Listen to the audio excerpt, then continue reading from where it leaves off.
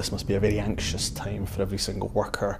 at Grangemouth, and the Scottish Government will of course work with the partners, with the owners of Grangemouth, Petro Eneos, to see what we can do collectively in relation to ensure that there's a sustainable future for Grangemouth. Now it's important to say that of course there is no definitive in terms of what the future is going to look like for Grangemouth, but we're prepared to work with partners, including of course trade unions, to do what we can to ensure that jobs are protected.